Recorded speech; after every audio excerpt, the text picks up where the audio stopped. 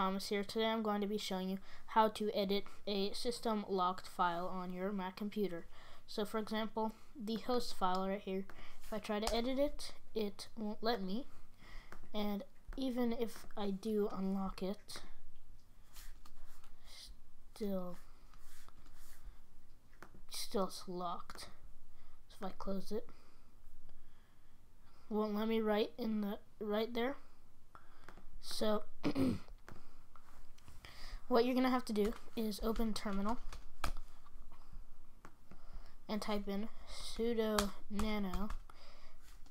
So basically what this command means is it's gonna allow you, using system permissions, to write in that file or edit that file, and then /etc/ /hosts.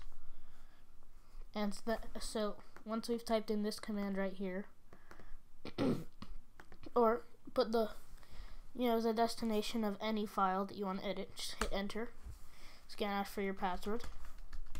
Type that in, and now we can edit it right here in terminal.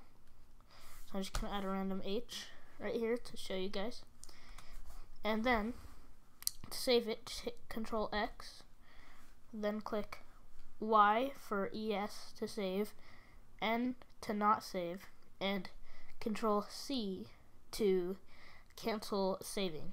So I'm just gonna hit Y and then hit enter. And now if we try to open that file, it has a random H and we still can't edit it. So to remove whatever you did, just type in this same command, sudo nano, and the file. And since we already typed in our password, it doesn't, at least the way my settings have it set up, it's not making me type it in again. Just delete that. Control X, save, yes, enter, and there we go. That is how you edit any system file. So thank you guys for watching. If you enjoyed this video, please do leave us a like and comment for more tech videos. Thanks for watching. Bye.